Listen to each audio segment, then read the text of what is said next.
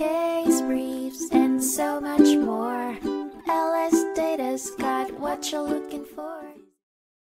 In 2008, the United States Court of Appeals for the Ninth Circuit heard the case of Navajo Nation v. United States Forest Service, which centered on the use of recycled wastewater at the Snowbowl ski area. American Indian tribes claimed that using this water to create artificial snow on the sacred San Francisco Peaks Mountain violated their religious freedom.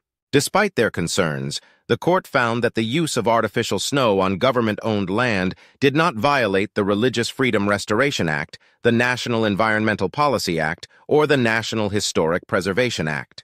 The Forest Service had approved the plan for the Snowbowl ski area after a thorough review, assessing the impact of the project on cultural and religious practices. Ultimately, the court ruled that the government's right to use public property outweighed the plaintiff's rights to use the mountain for religious purposes.